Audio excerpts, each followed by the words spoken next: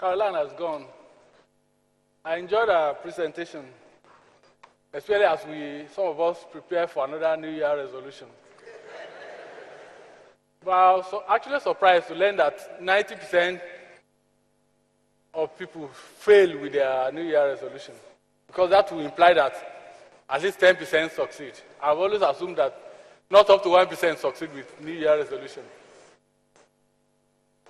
It may seem mundane, but I don't know how many years I've resolved not to drink Coke.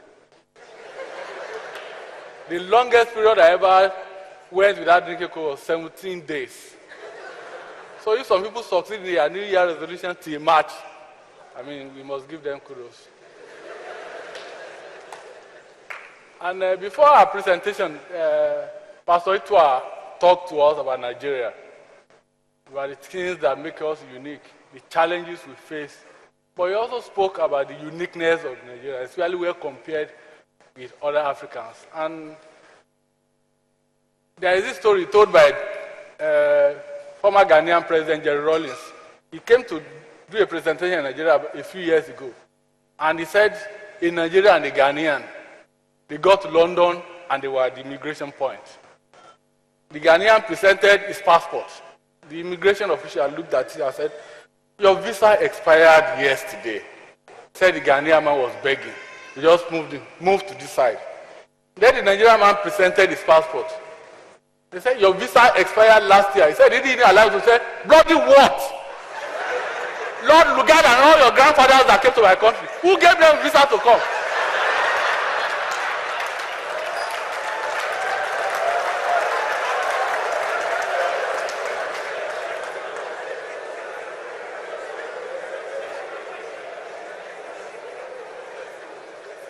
The senior pastor, Convenant Christian Church, Pastor Poju Oyemade, all the other pastors and workers of this great ministry, my brother, Professor Chidi Odekalu, and my sister, I saw her, Mrs. Ibukunwa Ushika.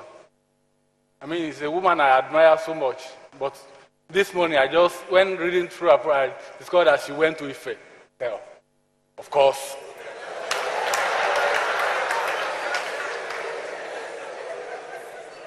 Since we are in a church setting, let me begin with this story of an old woman who was very spiritual. She will step out of her house every day, raise her arms to the sky and shout, praise the Lord. What your purpose? By critical agencies of government at all levels and the cooperation of all Nigerians, regardless of where they may be.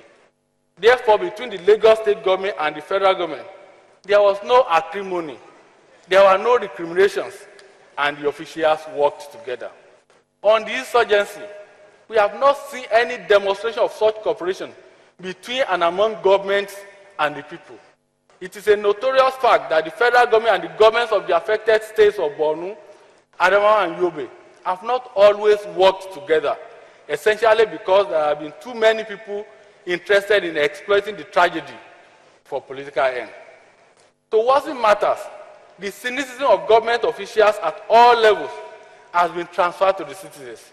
In most of the northern states, many of the people have been made to believe the lie that the federal government is behind the insurgency, while supporters of the president counter that with their own theory.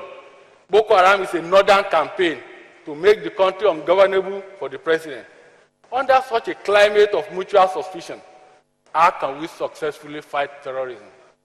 Even in the south, the disposition of some of our people is better captured by the Yoruba idiom. Kilo kan Ọlọ́run ní bí ejò sàn áyá, ọmọ ẹranko ló ń dẹ ẹranko lára. I know there are too many WhatsApp people here who will not understand. Simply translated or crudely translated, it means why should God be concerned if a snake bites a monkey? Is it not a case of one animal dealing with the other? This is the position of those who have always seen Nigeria within the prism of North and South, and has never really looked at the Boko Haram violence within the broader view of it being a challenge to our common humanity. 2, in dealing with the Ebola challenge, the health authorities in Lagos and Abuja collaborated smoothly and so did the political authorities. Health Minister, Professor Onyebuchi Chukwu, deserves accolade for his efforts, but the greater credit goes to the Lagos State authorities.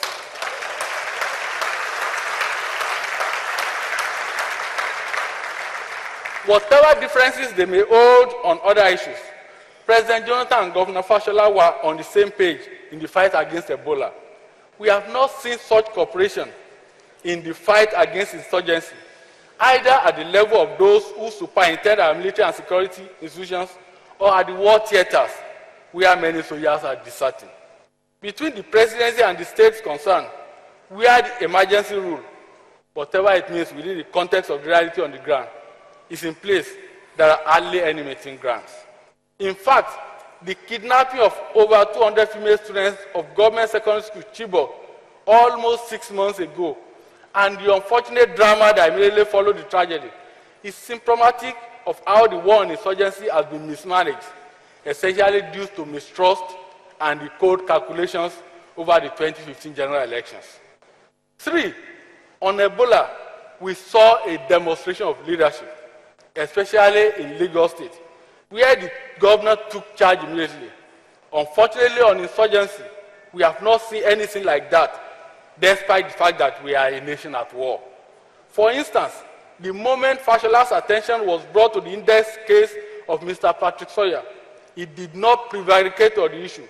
He moved in quickly, not only by making bold, symbolic gestures, visiting the hospital, speaking with the affected people, empathizing with them, but also by putting in place the necessary structures to contain a possible spread. He also cultivated critical constituencies that shape public perception, while making effective use of direct communications with the people through regular broadcasts. It is indeed noteworthy that while the crisis lasted, Fashola had regular sessions with religious leaders, traditional rulers, market men and women, and community development associations to brief them of the risk, to reassure them that his government was gaining control, and to advise them to be cautious but not to panic.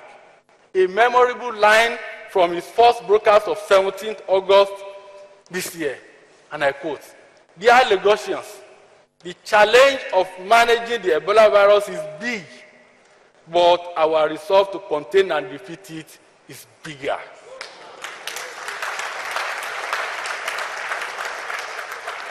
In speech after speech, Fashola brought new hope and a conquering spirit, using the power of words to great advantage, because that is essentially what leadership is at that level.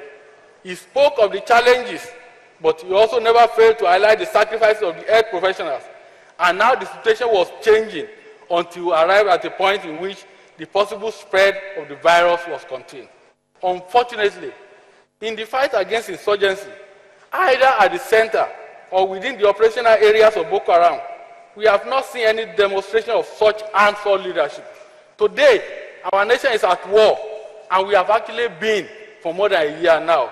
Yet, there has been no official call to arms or an address to the people to make us understand the nature of the challenge we face, the sacrifices we must make, and the need to rally behind our troops, while making provisions to those who will be caught in the crossfire of the war. Hundreds of thousands of our people have been displaced, with many running to Cameroon for succor, but there has not been any assurance from the highest political authority in the land that we share their pains, nor have we made provisions for their welfare. Yesterday, an official report of a visit to Cameroon by one of our institutions still alive to responsibilities, I'm happy my brother is here, stated, and I quote, "We met a group of refugees from Nigeria. They are packed at a stadium, coming mostly from Banki and some forests in Borno State. Being a refugee must be the worst thing ever. Packed in a stadium like animals, waiting for the UNCHR to send in trucks to them to the former camp." The people we are talking about are our compatriots, mostly women and children, innocent poor people who are living their lives before some lunatics came to turn everything upside down. Do we care about them? And if we do, what allowances have we made for them? But we are even going too far, given the welfare situation that once made our soldiers to mutiny and their wives to intervene that their husbands will not go to war.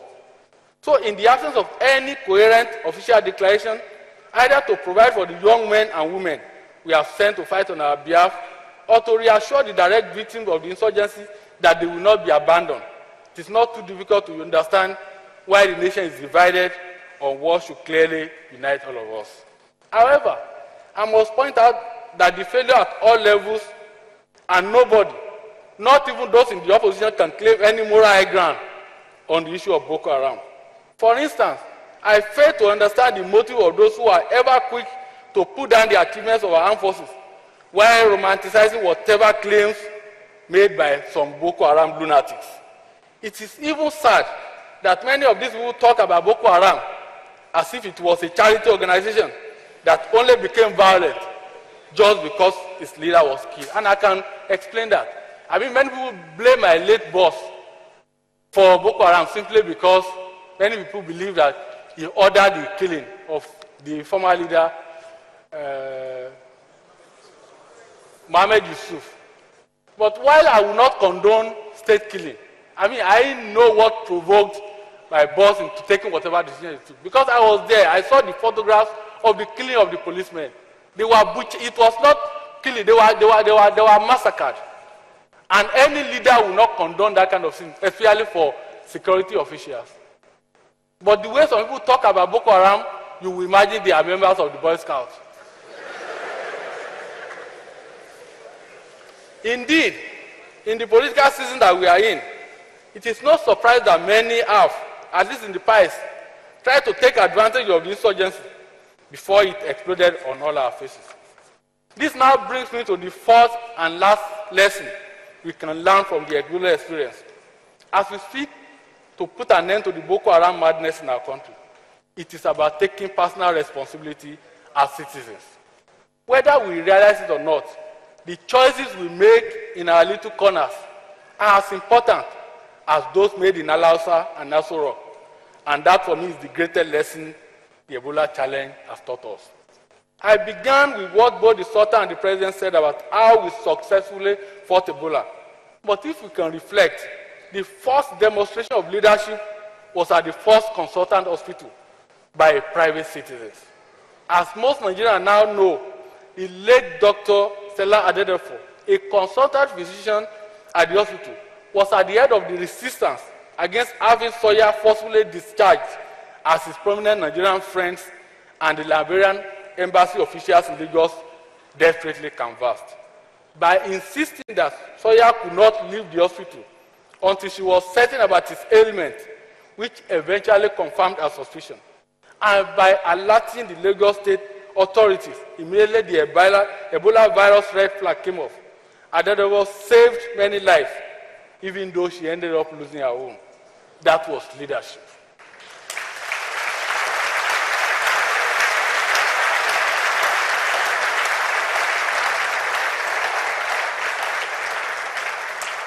We need such commitment to duty, sense of patriotism, and professionalism on the part of our soldiers if we are to win the war on insurgency.